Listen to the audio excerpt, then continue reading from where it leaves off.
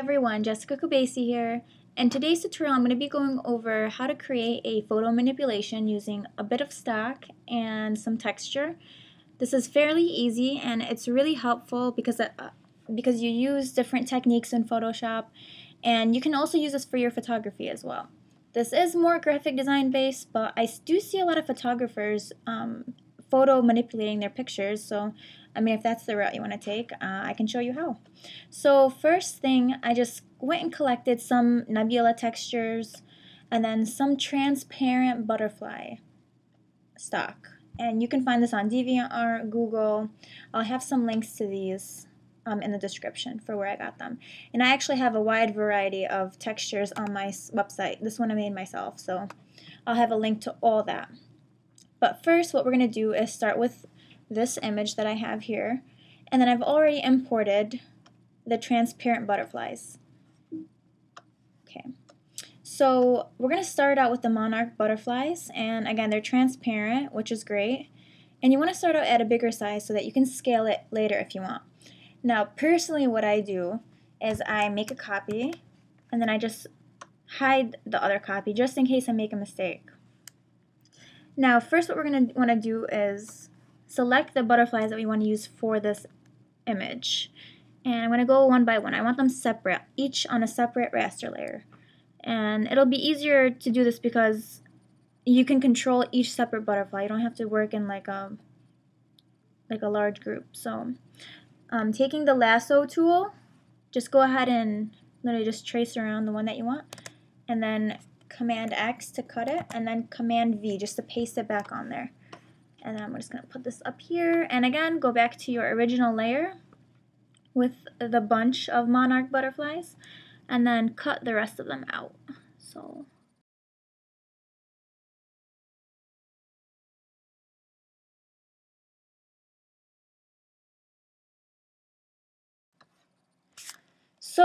what you can do now to give this some variety, and we're going to add more, so don't worry. If you press Command T, you can do a lot to this. Now, Command T basically means like to transform whatever the selection you have. So I'm going to right click and then flip horizontal, and then I'm going to just hold shift and scale it just a little bit. So you're holding shift so it proportionately, scales. If you don't hold shift, this is what happens. It does this kind of thing, like, yeah. So hold shift and it will proportionately scale. So I'm going to put this right here. And then what I'm going to do is Command J, duplicate this same layer. I just duplicated it. I'm going to press Command T again to transform, holding shift, and just make it a little larger. Now this will kind of give it like it got stuck in the lens kind of effect, you know what I mean? Like the butterfly was really like just didn't want to go away. It's all up in there. It's all up in your lens. I'm trying to do it so that it's gonna look, there we go. You can put like half of its wing right there. And I'm going to show you guys why we have that there. It looks really like awkward. You're probably like, whoa, it's trying to attack her.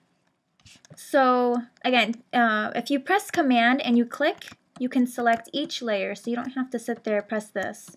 If you, again, hold Command and click, and you can select each layer. So usually what I'll do now is literally just duplicate, make some smaller, make some not so small.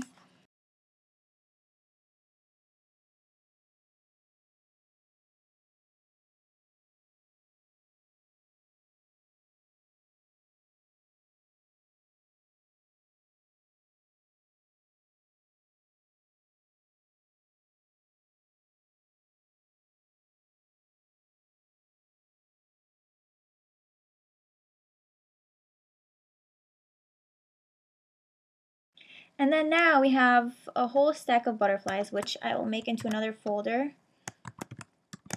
Cutouts. Okay, so now what I'm going to do is start adding the color around. But you know what, actually before I do that, let's go ahead and make these fit more into the picture. So what I'm going to do is take a brush and make a new layer, and I'm going to put this as burn. So again, Command Shift N for a new layer. again, just new raster layer, and then go ahead and we're going to do soft light. And make sure your foreground color is set to black. And your opacity, you can keep it around like 60%.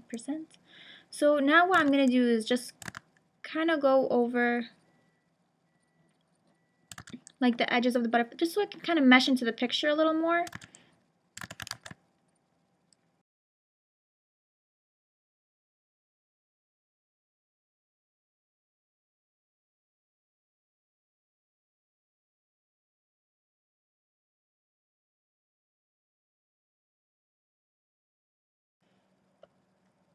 And then for the larger butterflies, what you can do is select the ones that you put on the sides, the really large ones, go to Filter, Blur, and then Gaussian Blur. And really, you can do it, well, not that much, but you can do kind of like 8 pixels, I guess. It really just depends on, again, your preference. But just to make it look like it's in, well, actually, this was kind of good, the way it was. Okay, so, okay, now I feel like we can go ahead and start coloring. Let me save it before. Okay, if we go to Layer, New Adjustment Layer, Hue Saturation, we're just going to desaturate just a tiny bit. And we can always change this, the amount of saturation. And then we're going to go to Layer, New Adjustment Layers, Hue Saturation one more time. Now the reason we're going to do this one more time is because I want to actually change the color of all the surrounding green. So if you go ahead, you can pick whatever color you want. My preference right now is like a pink, because I guess I just like that color. So again, just playing with the slider. You're not playing with anything else but the hue. And then what you're going to want to do is go to Layer, New Adjustment Layer, and then Curves. And now is where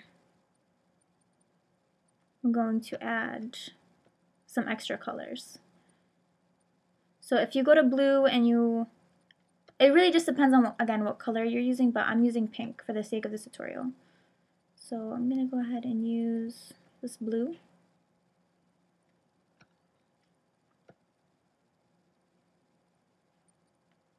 You can just play around with curves a little bit. And I have a whole tutorial about curves.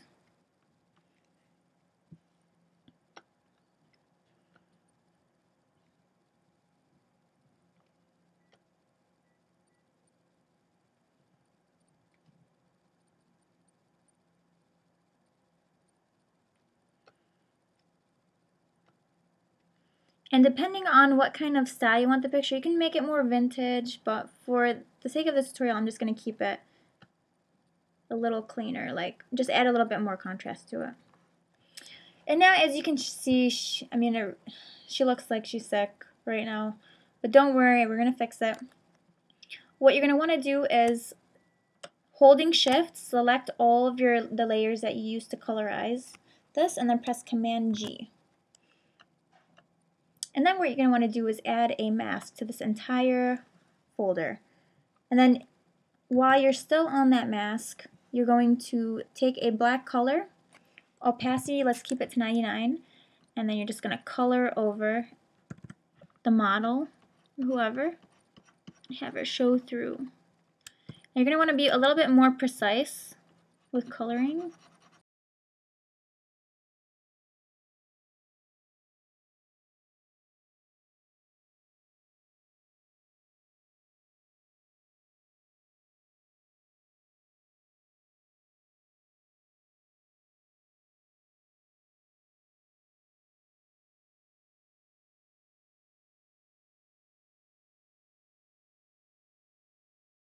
So now that it looks like I have most of it colored, and also I just went over slightly on the butterflies because I wanted still some of that purple to show.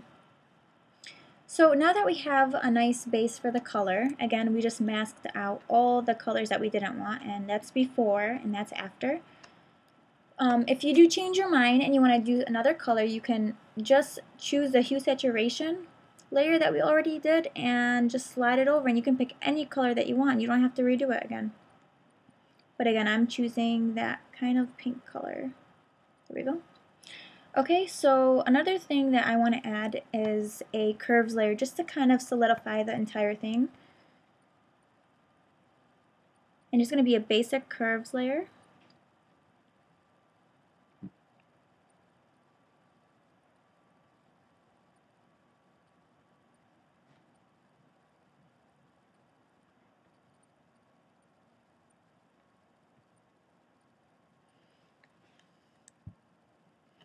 And then I'm going to go to new adjustment layer and then color balance, because I do want to add another layer of color. I want to add a layer of color balance just to make everything kind of fit into one another.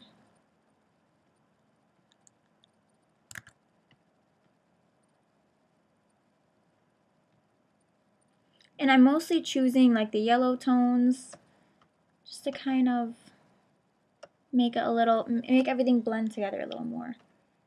Because it doesn't look like it is right now. It looks like it kind of is. It's kind of trying.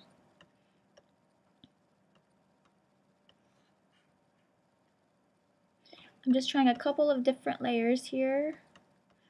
I think I'm just going to keep it on normal actually. And if you don't think that the butterflies are really meshing in together, again, you can take the blur tool and blur in all the edges. I think that's what I'm going to end up doing right now. Going back to the cutout butterflies and then blurring out the edges a little bit more.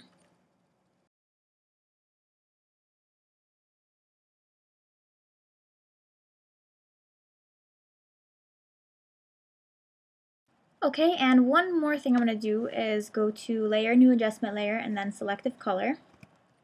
And I'm just going to start out with the reds and kind of bring out even more the red color in the leaves. And you can, if you switch over the reds and you bring down the magenta, or bring up the magenta, you can make it even more colorful. But again, just your preference. I mean, I don't want it that much. I mean, it doesn't look real, I guess. Okay, let's see.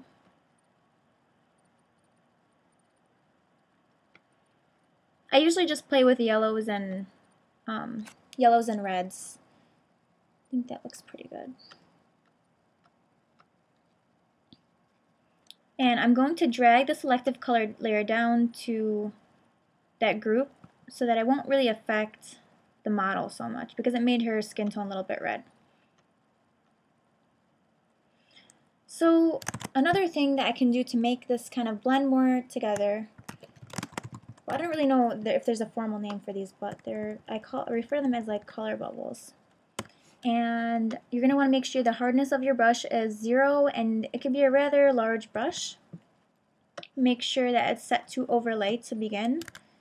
And opacity you can do like 33 for now. And you can just choose a lighter color. Or you know, let's not do overlay. Let's start at screen. So you can kind of just go over slightly each one. And this is where having a tablet really helps out.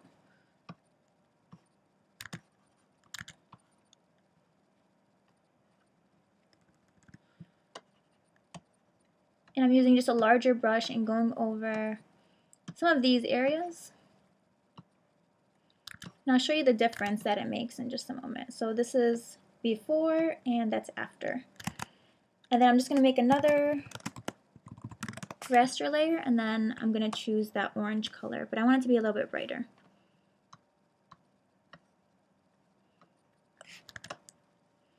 And I set this layer to overlay this time.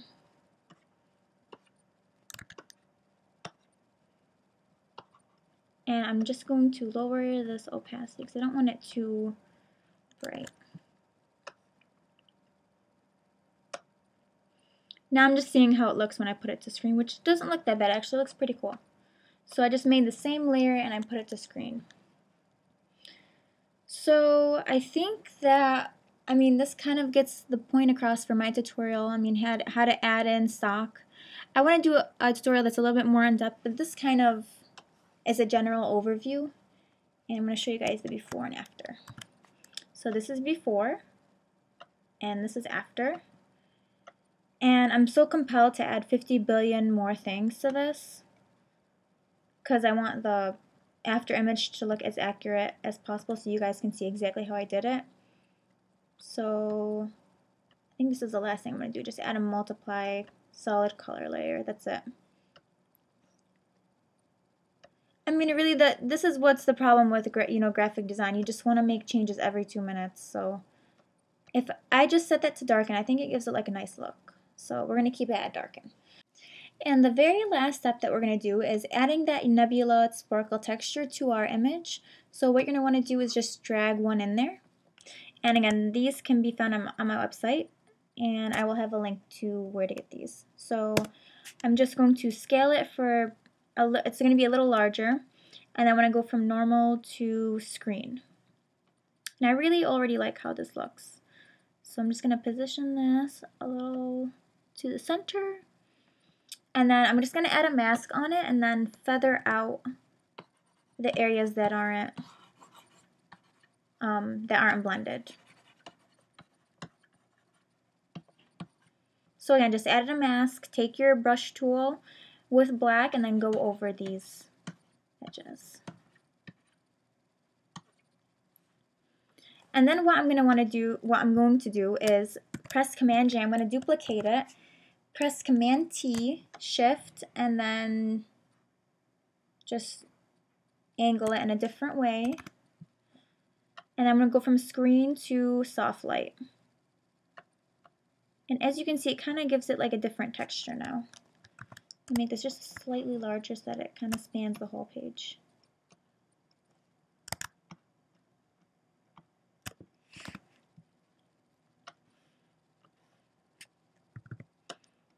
And I don't want too much on the model.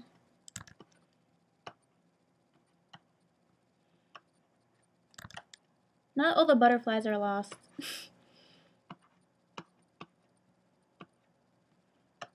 But that's okay. It's okay. I mean, I'm sure people are going to know that they're butterflies. I hope. So you can just play around with the texture. And usually what I do for nebula textures, I set them to screen or lighten, either one.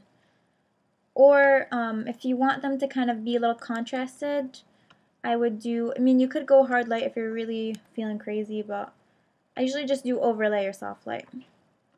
So even overlay is giving it kind of like a nice look, actually. So we're going to keep it to overlay. And there it is. So just using a couple of stock butterflies and a nebula texture and a couple of adjustment layers, and I was able to make this. I hope that you guys enjoyed it, and I'm sorry if it was a little bit too long. Making graphic design tutorials is still a bit of a challenge, but I'm trying to get a little bit better at it. So any suggestions, or if you'd like to leave a comment about this particular tutorial, please do, and thank you guys for watching.